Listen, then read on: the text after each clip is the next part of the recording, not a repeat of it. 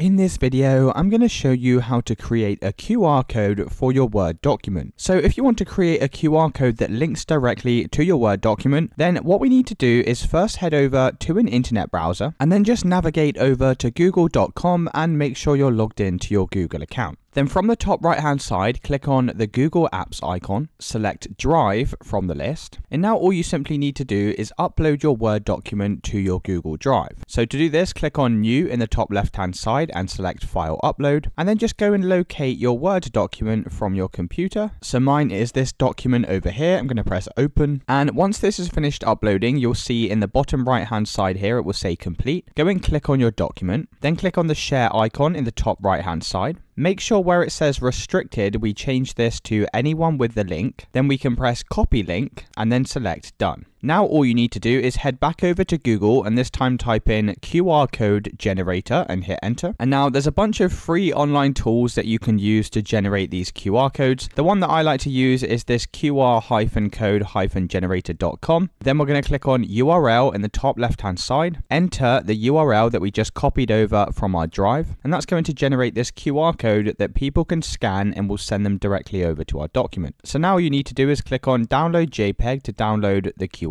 code, and then just wait a few moments while that downloads to your system. Once it's finished downloading, you can simply open up the image, and just like that, we've now generated our QR code. So it's as simple as that, guys. If you did find this video helpful, then let me know in the comments and I'll see you in the next one.